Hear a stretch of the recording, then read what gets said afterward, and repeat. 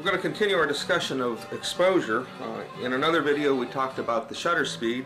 You know that the amount of light that gets to your film or to your digital camera sensor is dependent upon the opening, called the aperture of the lens, how wide or small that is, and how long the shutter is open.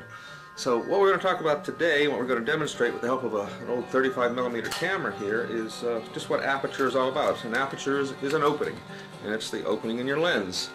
So if we look through the back of this camera, we're going to open the shutter and... whoops, kind of fast, huh? Let's slow that down. I'm going to open the shutter and show you what a wide open aperture might look like. Okay, so that's pretty wide open. On this particular lens, that's a f2.8. The f-stop or the f number is simply a mathematical formula, not that you need to know what that is, but the idea is that as you increase the aperture, you increase the amount of light. As you decrease it, you decrease the amount of light. So that's pretty simple. Your lens will be marked in f-stops, either full stops or half stops or third stops.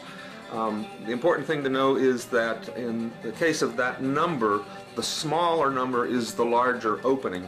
So what I showed you there just a moment ago was f2.8, which is kind of fast. We call it speed, even though it's really an opening. That's kind of a fast lens, 2.8. 1 would be very fast and very expensive. You might have a 1.4 or a 1.8. A 2, a 2.8, a pretty good lens will be 2.8 to maybe f22. So I'm just going to show you the differences in those. So that was 2.8. What I'm going to do now is take that to f4. And now I'm holding the shutter open just so you can see it. And then we'll go to 5, 6, and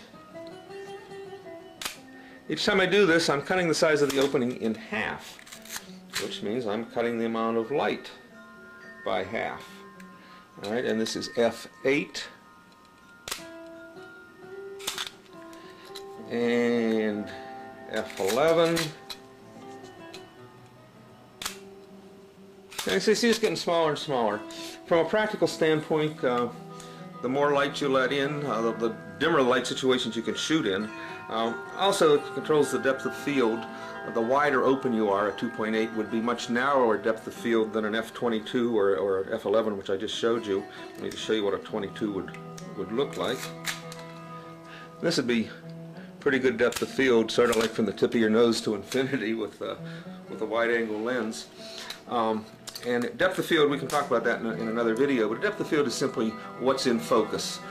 If I want to shoot from my hand to my nose, that's the part I want to be in focus. Now I don't know who'd want a picture of that, but if the part in front of my hand was out of focus and the part behind my nose, like my ears, were out of focus, then the depth of field would be that part that's in focus. Alright, so that's another discussion, but hopefully that'll explain what aperture is. Okay, thanks.